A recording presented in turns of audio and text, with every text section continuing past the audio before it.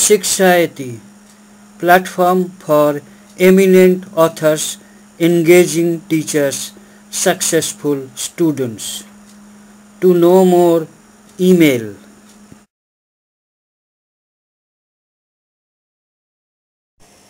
Graphical method of regression analysis. A scatter diagram is drawn by plotting every observation by a dot.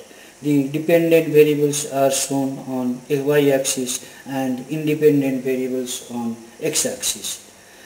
The dots are connected to draw regression lines depicting the best mean value of one variable corresponding to the mean values of the order. The line of best fit in the scatter diagram is used to summarize the data. Example, using the scatter diagram method, draw the two regression lines associated with the following data, both separately and jointly.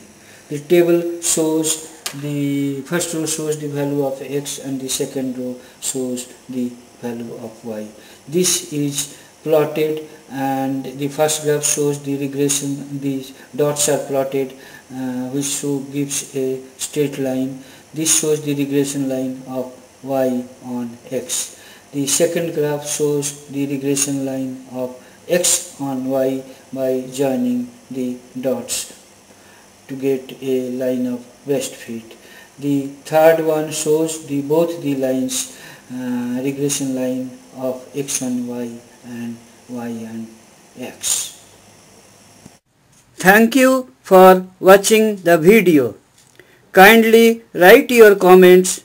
Click on the red subscribe button at the bottom of the video to get more details and free ebook. Email us.